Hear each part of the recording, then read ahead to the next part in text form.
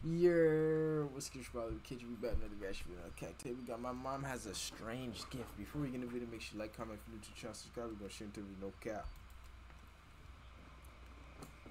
See what strange gift she got. This is a true story about my mother. Naturally, most people believe that their parents are unique or special, and I'm no different. However, when I was around 16, I discovered that my mom was special in a very different way. The fuck? My mom has the ability to predict death. I know that to most people, something like this sounds impossible or made up from a movie, but there's no logical explanation for what she's seen. When she was in her early 20s, she had a dream of a closed coffin and a voice telling her, "You know who it is." A week later, my grandmother dropped dead from a heart attack.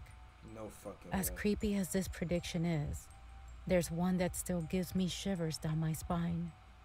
One day, a friend introduced her to a cousin of theirs who had just given birth to a newborn baby. Don't tell The me the night baby after gonna they die. all had dinner together, my mother had a dream. In the dream, she saw a No baby lying on fucking its way. back, smiling and giggling. Suddenly, a large hand began to slowly wrap its fingers around the infant's neck. What the My mother fuck? awoke in a panic, unable to get her dream off her mind. To her horror, she received a terrible phone call.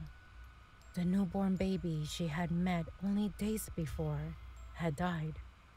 The dream she had the night before wasn't just a random nightmare or her brain playing tricks on her.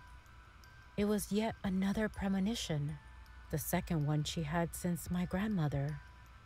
Though this story happened years ago, my mother's spine-chilling ability still hasn't stopped. Just days ago, a member of our church passed away due to a brain aneurysm. When my mother heard the news, she told me that weeks before it happened, she kept hearing a voice in her head that wouldn't go away. It whispered, "Though I walk through the valley of the shadow of death." Fuck, bro.